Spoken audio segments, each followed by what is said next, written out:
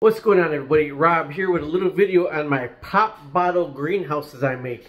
We have problems growing these wandering Jews. They change it to wandering dudes. Wandering Jews, they're called that because they're very resilient. Although our house was too dry, we could not keep them. So I make these pop bottles. I put a lot of plants in these to start them. And this is getting replanted in a new pot because look how good it is. It's trying to reach out. And is trying to, so with the wandering Jew, if you have one, this was a little tiny plant like this, and this is what we got in about maybe 2 or 3 weeks in a pop bottle greenhouse. All right, talk to you later. Subscribe, like, share.